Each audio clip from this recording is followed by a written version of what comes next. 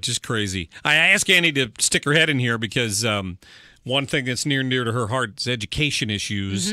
And we now have an education secretary announced by Donald Trump. DeVos, I think is her. Betsy DeVos. Betsy DeVos. We talked about her a little bit last week. She's from the state of Michigan. She's a Michigander. And I don't know if she's from the UP or what. They kind of talk funny up there.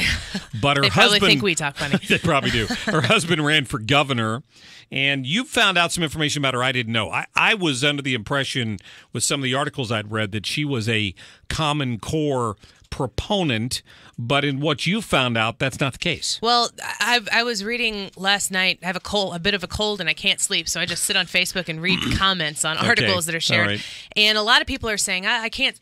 Everything seems good about this, but she's for Common Core. And then some articles were shared, and I came across this from Kelsey Harkness, and I'm going to talk to her on Saturday on my show. But she has an article about Betsy DeVos, and a quote in here from Betsy. It says, have organizations that I have been a part of supported Common Core? Of course, but that's not my position. Sometimes it's not just students who need to do their homework. So she's come out and vocally released a statement post her appointment to say, no, I am not in favor of Common Core.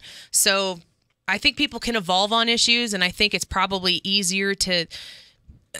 being pro-life is super near and dear to my heart, and I will take any law that makes it harder to get an abortion, but supporting those laws, some people will accuse you of being for abortion because you say, if they want to limit abortions past 18 weeks and it's currently 24, I'll save those 6 weeks of babies. I'll support that legislation. Sure. It's just a battle in the war.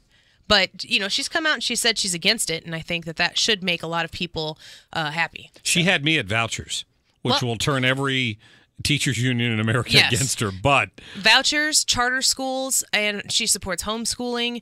And she says very openly that she supports public education. It's not as though she's against it, but if you're not just vehemently and solely for public education, a lot of the teacher union types will say that you're completely against it.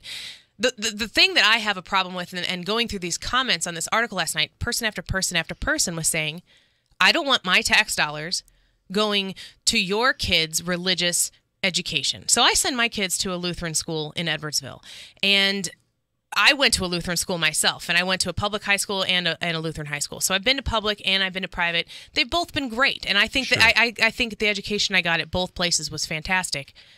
However, the problem that I have is, how come my tax dollars have to go into the public education system where they're indoctrinating students on a variety of issues that I would not want my children to be hearing about from public educators? I don't want them hearing about abortion in 5th grade or sex ed from a public educator that doesn't have a religious aspect in it about practicing safe sex when you're 12. I don't need my child hearing that. So why do my tax dollars have to go to the leftist propaganda that gets put out in the public education, and your tax dollars can't go so my kid can hear about Jesus? I'm with you.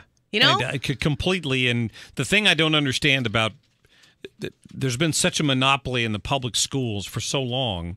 A little bit of competition is going to improve the way they're educating. And you can tell they're feeling the heat, because they have the teachers unions assure the teachers that they don't have to compete.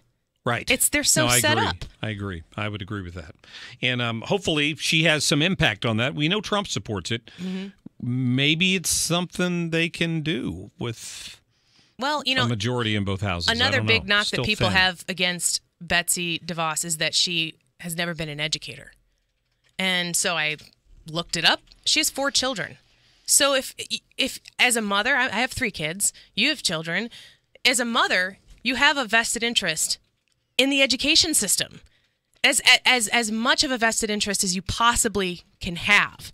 So I don't understand this whole concept of you have to be an educator to be able to be involved in the system, to help look at the system and assess the system.